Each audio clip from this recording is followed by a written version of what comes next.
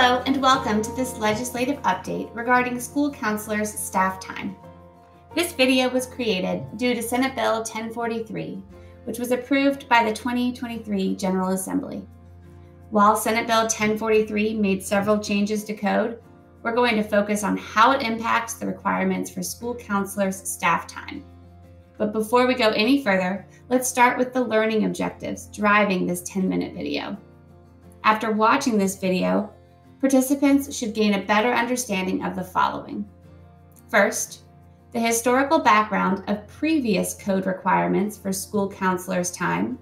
Second, the contributing factors that drove the most recent legislative change due to Senate Bill 1043.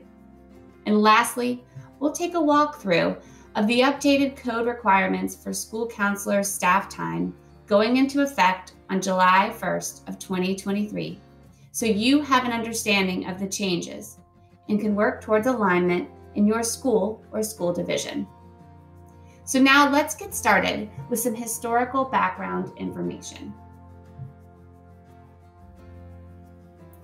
Let's begin by going back to 2019 when the General Assembly approved House Bill 1729, which amended requirements for the allocation of school counselors' staff time.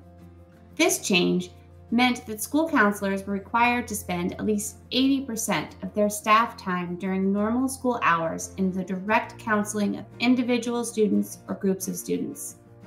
It's important to note that prior to this change, state regulations required counselors to only spend 60% of their time providing counseling services.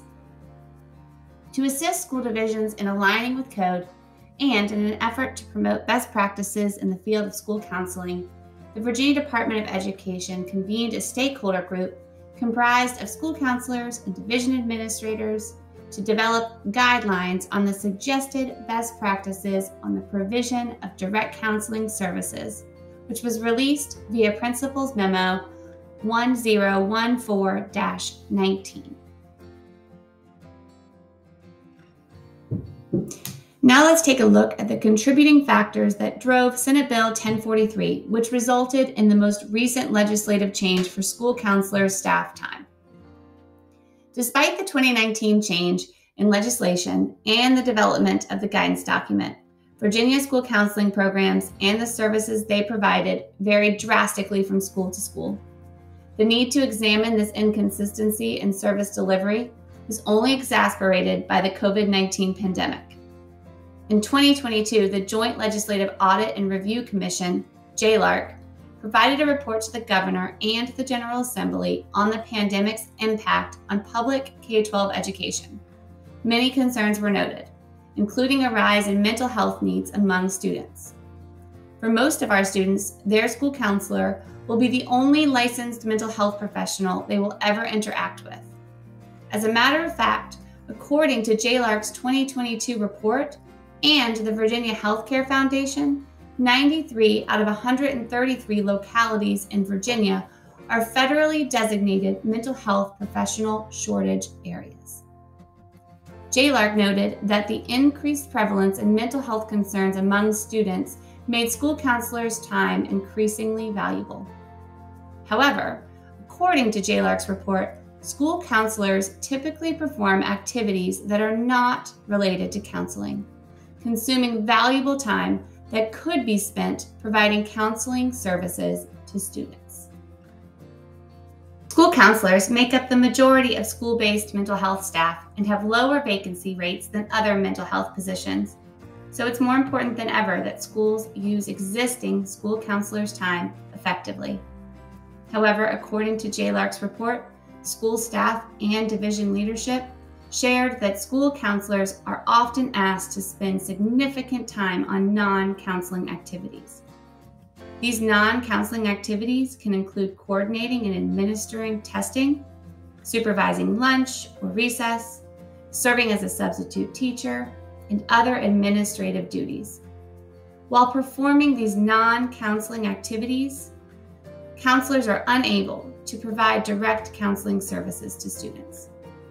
The increased mental health needs of our students is a call to action for school and division leaders to examine how school counselors' time is being spent which is why JLARC's first recommended legislative action was for the General Assembly to consider amending the Code of Virginia to define direct counseling services to include only those activities established as direct counseling services by the Virginia Department of Education's guidelines on the suggested best practices on the provision of direct counseling services, and to expressly exclude from the definition administrative and support activities that are not considered direct counseling.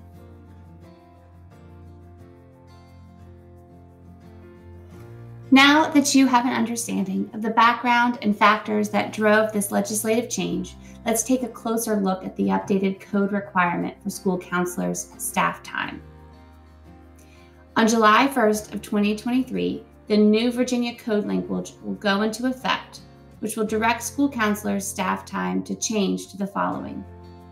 Each school counselor employed by a school board in a public elementary or secondary school shall spend at least 80% of his staff time during normal school hours in the direct counseling of individual students or groups of students, and may spend up to 20% of his staff time during normal school hours on program planning and school support.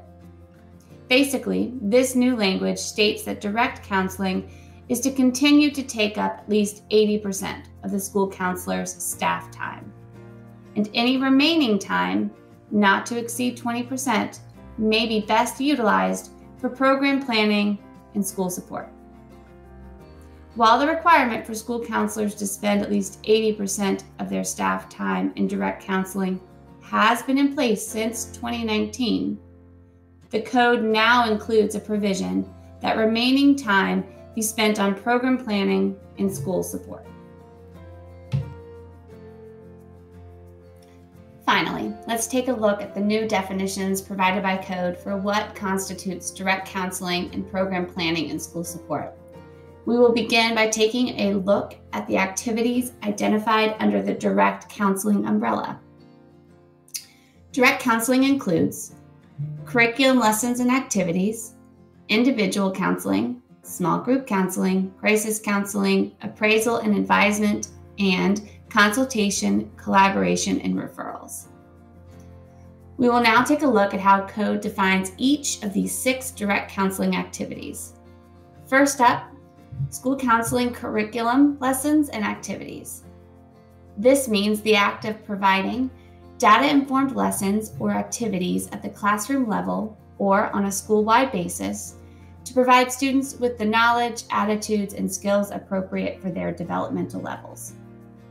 Next, we have individual counseling, which means the act of providing developmentally appropriate, goal-focused, and brief counseling sessions to individual students to address issues relating to mental health and wellness, social and emotional development, academic achievement, and college and career readiness.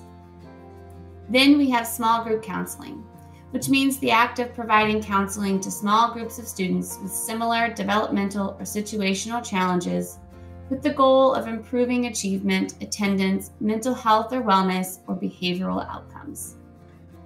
Our fourth activity under the direct counseling umbrella is crisis counseling, which means the act of providing counseling to individual students or small groups of students to help such students navigate critical situations such as emergencies and crises.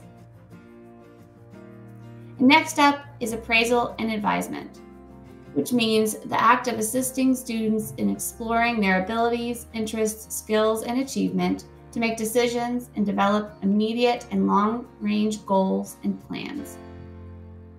And our final activity under the direct counseling umbrella is consultation, collaboration, and referrals, which means the act of providing information to and receiving information from individuals or teams to support a student's needs, working with and communicating with parents, teachers, administrators, other school staff, and community stakeholders to promote achievement for specific students or promote systemic change to address the needs of groups of underserved or underrepresented groups of students, and referring students to outside providers and resources as necessary. Lastly, let's review code's definition of program planning and school support. Program planning and school support means the act of defining, planning, managing, and assessing school counseling activities.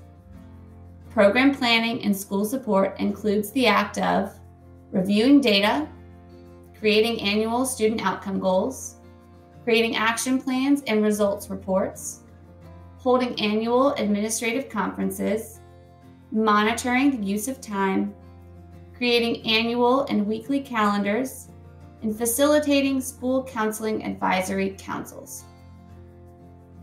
In conclusion, it is clear that our youth need increased access to the valuable supports and services that our Virginia school counselors can provide.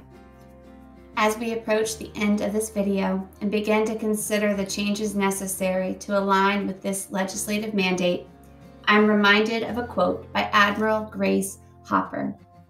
The most dangerous phrase in the language is, "We've always done it this way." For some schools and divisions, aligning with this change to code will mean a shift in the way they operate and designate responsibilities. Change is challenging but necessary in order to evolve and improve our ability to meet the needs of our students. Thank you so much for watching and supporting school counseling in Virginia. And most importantly, thank you for all you do for students every day.